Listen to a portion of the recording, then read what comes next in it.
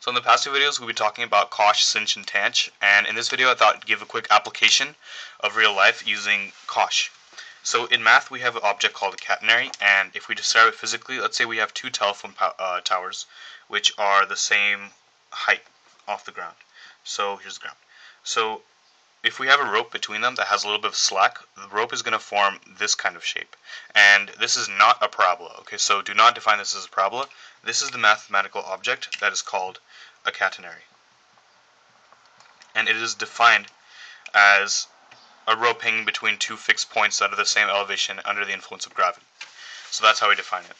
And now the equation of a catenary is given by y equals a cosh x over a. And a is just a constant, and changing a will change, the shape of the catenary. Like just as if you were changing a parabola's constant, where, this is a whole family of parabolas, they get wider and steeper and stuff like that. That's the same thing you're doing to a catenary.